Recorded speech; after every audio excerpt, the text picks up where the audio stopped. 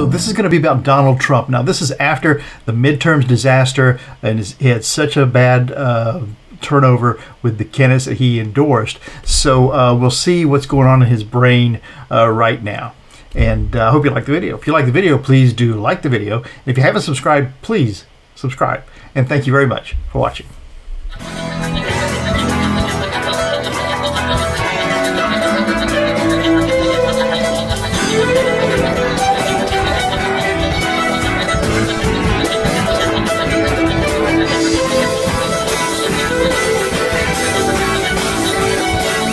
Hi, I'm Mark, and this is my journey through tarot. Come on.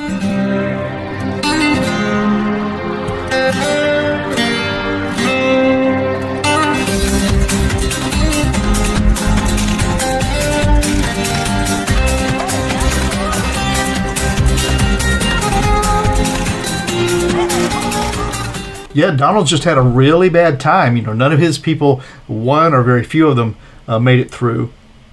And even the media seems to be turning against him. All the Murdoch outlets are running, making fun of him. And you know that's the one thing he hates. And then Ron DeSantis, I've seen side-by-sides where Ron DeSantis movements, he's just completely mimicked everything that Trump does. So let's see what Trump's thinking right now. How's he feeling? He must be going nuts.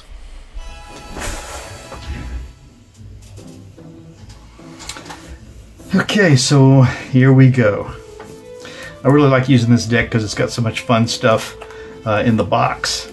And you'll see this at the end of the video if you watch it, but you can see the little star card inside there.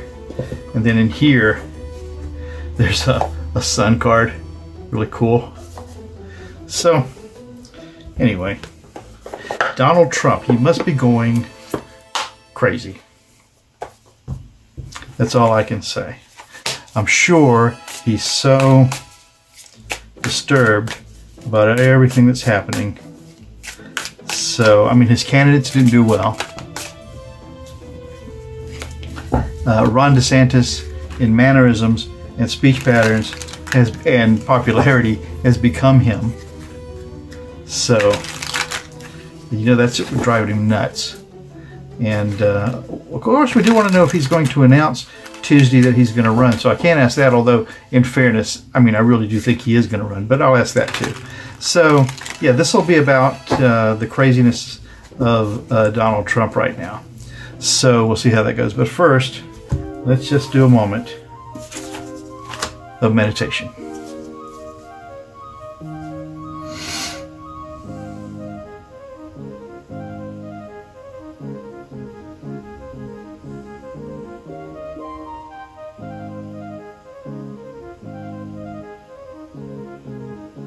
Okay. Donald Trump, what's going on for him right now? He must be going nuts. And will he announce that he's going to run on Tuesday, which I think he will, but we'll see what the cards say. So what's going on for Donald Trump right now in his brain? Now let's see what 6 cards can tell us about him. Okay. So 1, 2, 3, 4, 5, and 6. Donald Trump. What's going on for you right now, buddy? Okay, so the signifier card for Donald Trump, and then the next draw will be about his announcement Tuesday. Signifier card is the 7 of Swords. Ah, theft and abuse. Yep, Swords of Truth, Justice, Rules, and Law. And of course, the 7 of Swords is really trying to see what you can get away with. So he's left the camp. Could that be the Republican Party, what used to be the Republican Party?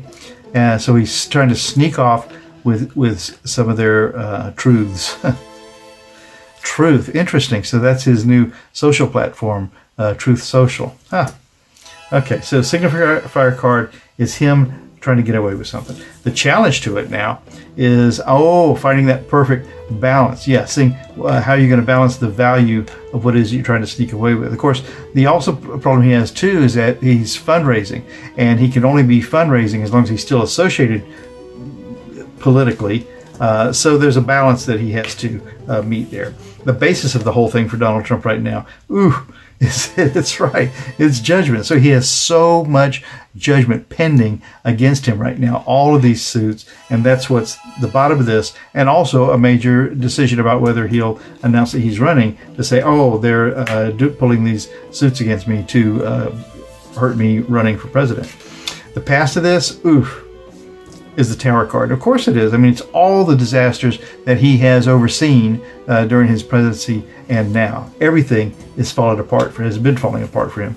In the sky of this is the Queen of Cups, so he's looking for some feminine compassion. Okay, that's what he's trying to find. Those who will keep him propped up compassionately with that Queen of Cups. Okay, let's get all this straightened up because we do like our cards to be nice and neat. Okay, and then the final outcome for this, Donald Trump right now, in these 6 cards, with the Knight of Cups, he is going to continue to fight for that knightly, compassionate value. He's going to try to get you emotionally. So that's what we got for Donald Trump. But let's see, is he going to run right now? Is he going to run? Is he going on Tuesday? Is he going to announce that he's running for president? I think he's going to announce that. I might as well just say it. But, I mean, we can pull the cards and see what they tell us. On Tuesday, is he going to announce that he's going to run for the presidency? Is that what he's going to say on Tuesday? Or if that's not it, give us a hint. We'll do 3 cards and see if that gets us where we need to go. If not, we'll pull some more. So, Tuesday, Donald Trump, is he going to announce that he's going to run? 1, 2, 3. Is he going to announce on Tuesday that he's going to run? Okay. First card. Victory. Yeah, he's going to parade victory out there. So next card.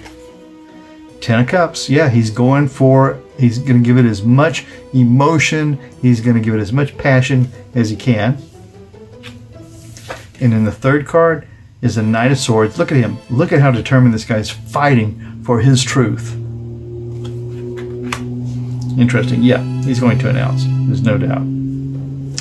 So, that was just a little quick, a little extra draw this week. And we'll see how it comes out. Well, that was just a little fun extra video. I hope you liked it. And actually what I'm doing is I'm trying out some different equipment. I got a different camera here with hopefully a clearer, crisper picture. I've got a new microphone, and I'm checking around on the lighting and seeing how all that works. So hope it was good.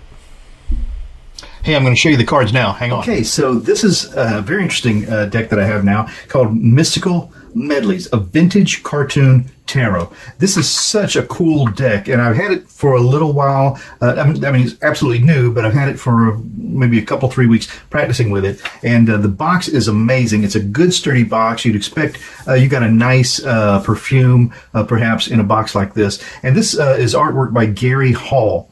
And this is published, I presume, or distributed at least, by Sterling Ethos out of New York. Okay, very interesting. Minute. What happens is this box opens from the bottom. Okay, so you flip this open, and then you have this creature right here, which I've forgotten the name, but I'll see it in a minute because I'm going to look at the guidebook and tell you about it, and then bring up the example of it on my phone. But so this is how you open the box from the bottom. That opens down. This slides out. And then now what you have is this inner case with a very faint kind of watermark of this animal on the front. If you look inside the case, and I hope you can see it, inside there is a little star, which for me is temperance. Okay, or it could be the star card itself. It's got 2 cups, a cup in each hand, which is typical of the star card, finding that balance. And so that's, I love it when they've gone to the trouble to include some little secret treasure for you inside the box. Now, inside here, if you take these cards out, inside this box, we have the sun. Okay, so the sun card. I hope you can see that too. Okay, and there's a little watermark on this side. There's none on the other side, and I'll show you why that's important. The other thing that comes with this card, or this deck, are 2 extra cards, Sad Squirrel and Happy Squirrel, for divination. And the guidebook tells you how you would divine those, and that brings us to the guidebook. So again, this little creature is a very beautifully done kind of book. And so if you gave this as a gift, or if you were getting it as a gift, you'd feel very glad that you got it. And it has a nice introduction here, which is speaking to Gary's inspirations to coming into this. And it starts out like so many good stories. It all started with the devil, and that's what that animal signifies here.